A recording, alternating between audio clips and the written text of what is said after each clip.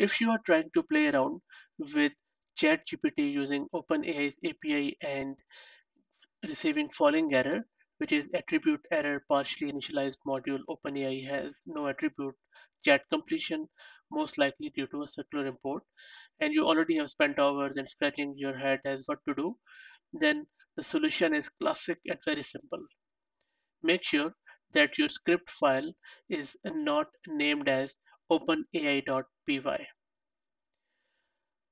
As soon as you rename this to anything else, like I have just put in test in front of openai.py and I ran my code, it ran fine. But before this, I spent almost 2 hours to get it fixed. If you Google this error, people will be telling you to upgrade your pip to your and make sure that you're using Python 3.7.1 plus or upgrade your OpenAI module version, which is all fine. But I already am running Python 3.9.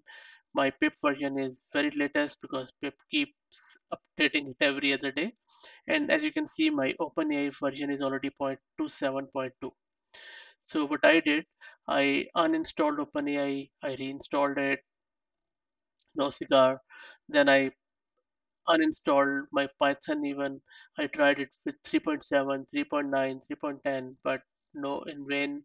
Then I uninstalled my pip and then I even changed the order of this installation, but I was not getting anywhere.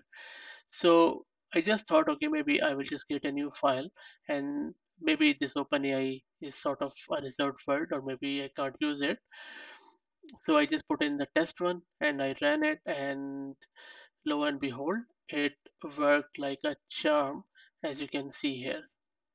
When I run it, it just summarized my code.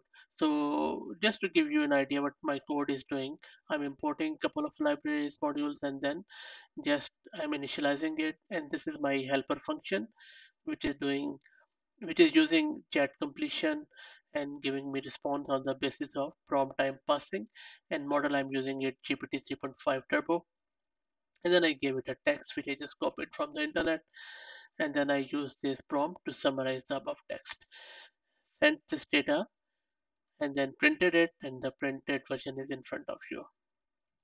So I hope that you found it useful and it would save you a couple of hours or and lot of headache.